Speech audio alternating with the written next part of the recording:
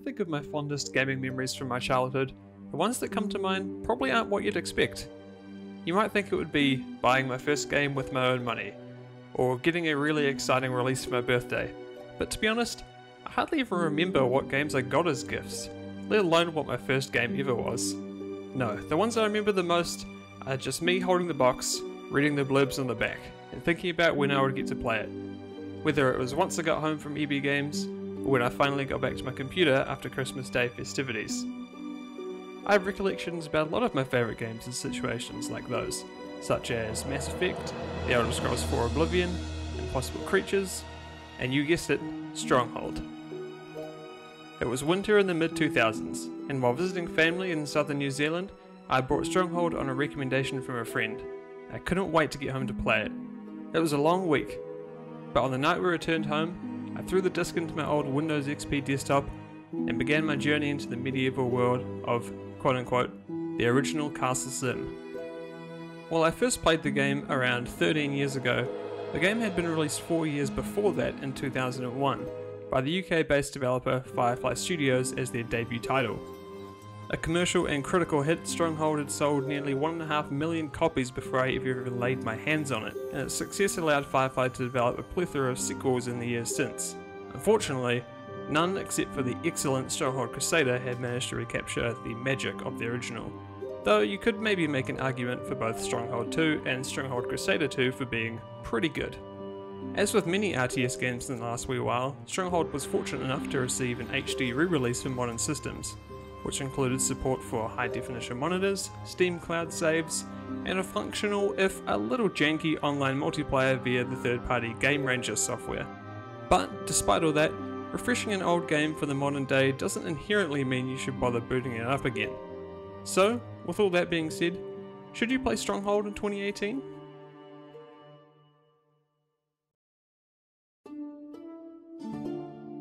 At its core, Stronghold plays kind of like every other RTS you've played in the last 20 years. You start with a few townsfolk, a building or two, and you're tasked with building your castle and managing your economy while carving a path to victory. But where Stronghold differs itself is in its mechanics and minute details, which sets it apart from most of its contemporaries both at the time of its release and even today. The best way to cover everything is by starting at the beginning, which is when you place your keep. The keep in Stronghold is similar to something like the town centre in Age of Empires, but unlike that, you can only have one and it can't be destroyed. It's the focal point of your power, a stone fortress that looks over your domain. The purpose it serves is also slightly different. It doesn't recruit villagers or conduct research, instead it acts as a gathering point for new civilians moving to your castle, a mechanic that is a key differentiator in what makes Stronghold unique. Your population works on a popularity system. If the people who live at your castle like you, you'll get a constant influx of new residents until you reach your population cap, which is determined and managed by the number of hovels you have for them to live in. On the contrary, if people don't like you, they'll begin to leave, and they're not going to come back until you make things better for them. Your popularity is determined by a multitude of factors, such as the amount of tax you charge, how many rations you give, or how many alehouses you open. And you can use these to your advantage. For example, if your food production is booming and you just really need some gold, just tax the daylights out of your population while simultaneously doubling their rations.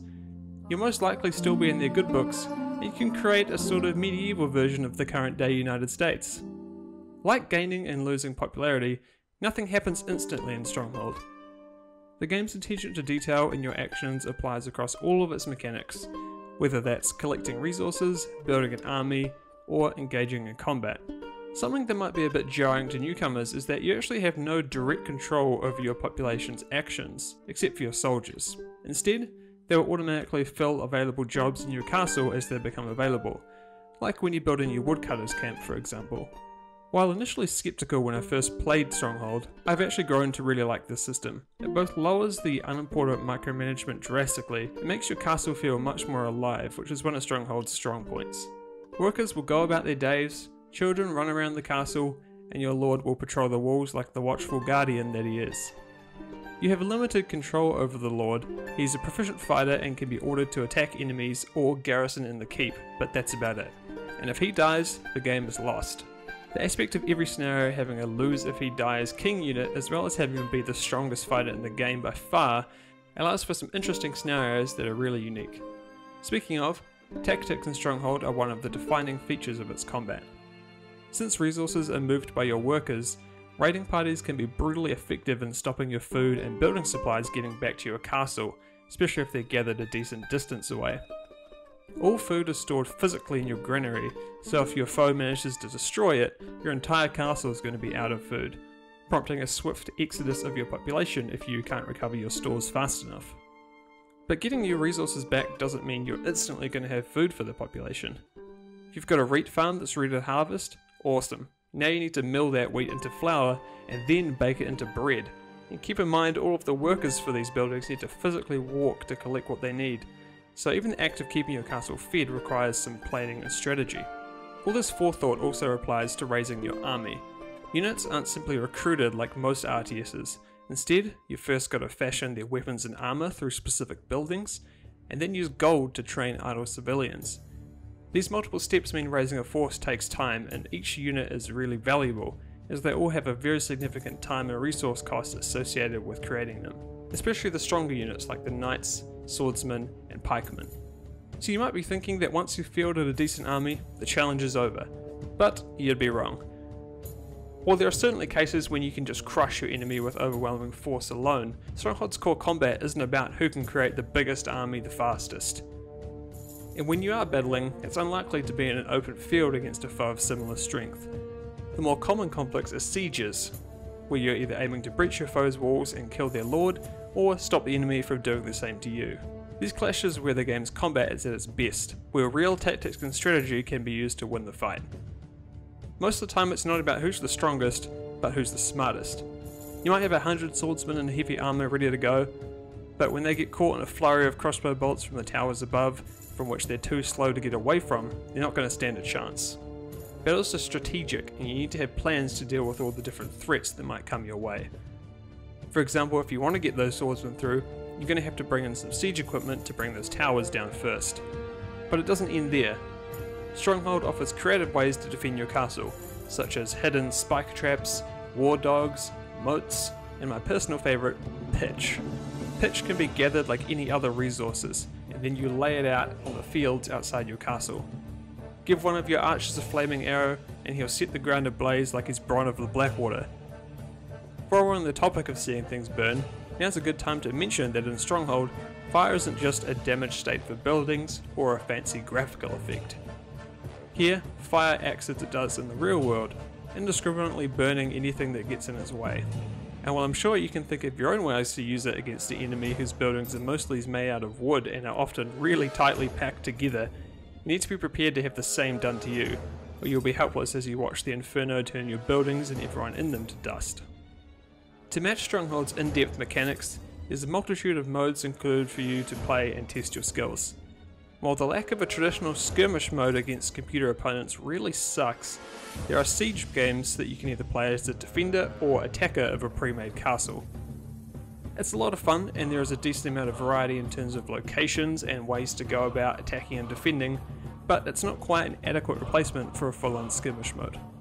If you are itching for castle vs castle action, your best bet is probably to play with a friend online. Aside from that, there are a couple of economy-based game types, like a free build mode where you can have a big open field, no enemies, and an abundance of resources where you can essentially just build the castle of your dreams. And while it sounds kinda dull, it's actually really fun, as managing your economy in Stronghold can often be a challenge in of itself. And while all the single player modes I've mentioned are fun and could eat up some time, the meat of the solo experience definitely lies in the game's military campaign. Over its 21 missions, you'll find some decently varied gameplay, creative objectives and mission goals, and an easy to understand but surprisingly decent narrative to go along with it. You play as the boy, son to the advisor of the king. After trying to negotiate with a powerful lord, your father along with the king and a group of other lords were killed, which has left you with a burning desire for vengeance. After gathering troops and advisors loyal to your late father, king and cause, you work to take back your homeland and deliver justice to those who deserve it. After reading all that out loud, it sounds a bit like the plot from season 2 of Game of Thrones. I'm probably overthinking that. All in all, the campaign is surprisingly good, and even if you don't have any friends who want to play multiplayer, the value offered by the campaign and extra solo game modes are easily enough to satisfy, and it offers decent replayability to boot.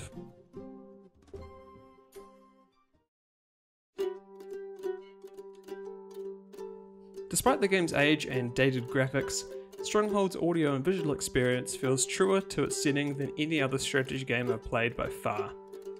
Everything the game offers works towards the goal of making you feel like you're managing an authentic medieval castle, everything from its building design to game mechanics. Every resident of the castle has a role to play. Some collect resources, some create weapons, some guard the walls. Stronghold always feels alive. People go about their days and do their jobs, all without you as the player needing to micromanage their every move. The sights and sounds the game offers give you a real sense of responsibility. Like these are living people, and the only thing standing between them and a horrible medieval demise is you, their protector. Armourers' hammers clang against metal as they forge swords and shields for your soldiers, children scurry around their buildings as they play, and your loyal troops guard the walls, always on constant lookout for the enemy. Each civilian even has their own name and will greet you personally or comment on current affairs around the castle when you select them. Food, food, food, I'm putting on so much weight. With these rations, you're really spoiling us. Rounding out Stronghold's audio package is the music, which in my opinion is a perfect match to the gameplay. Peaceful tunes accompany you in times of prosperity, and jolly jigs play as your castle flourishes. But when the barbarians are at your gates, the music takes a dramatic turn. Trumpets blare, choirs chant, and drums smash, making you feel like you're attacking King's Landing at Blackwater. I really gotta stop making Game of Thrones references.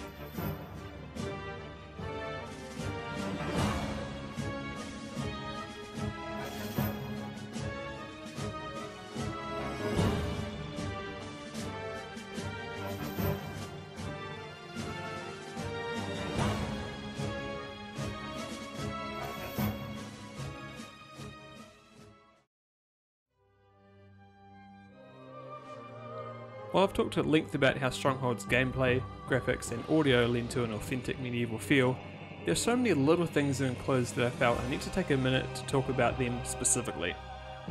The attention to detail given is impressive, and it's apparent that the developers really made an effort in that respect.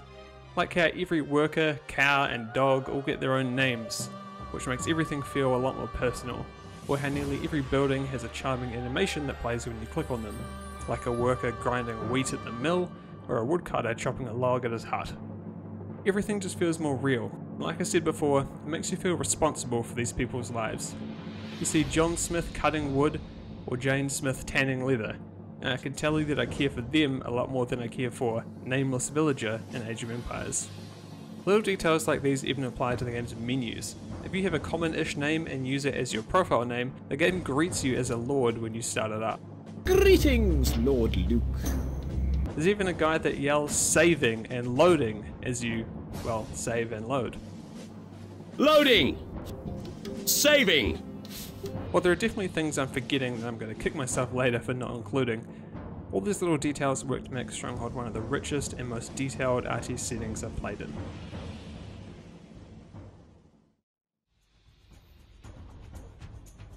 As you can probably tell from watching the last 20 or so minutes of this video, I love Stronghold, and it's an easy recommendation from me to anyone who likes RTS games. Its unique approach to strategy and focus on castle life and siege warfare make it stand out amongst other games in the genre, and no other game has been able to emulate it to the same standard, not even its sequels made by the same developer. If I were talking about the original 2001 release right now, I might not be so fast to tell you to go out and play it on a modern computer. However, with its high definition re-release on Steam, it has no problem running on even the latest hardware at the highest resolutions. It's only $6.50 to buy it, and if that's too much, it's normally only a couple of bucks when it's on sale, which is probably pretty often. The only downside compared to other RTSs re-released on Steam is that there isn't Steam multiplayer support included, so you're stuck with using Game Ranger if you want to play with others outside of your local network. But to be fair, Game Ranger is fairly decent and it's relatively simple to get set up and running without a ton of trouble. So if you're looking for an RTS that's just a bit different from what you're used to, or you're wanting to relive the glory days of building the greatest castle the world has ever seen, you look no further than Stronghold. Thanks for watching everyone, see you next time.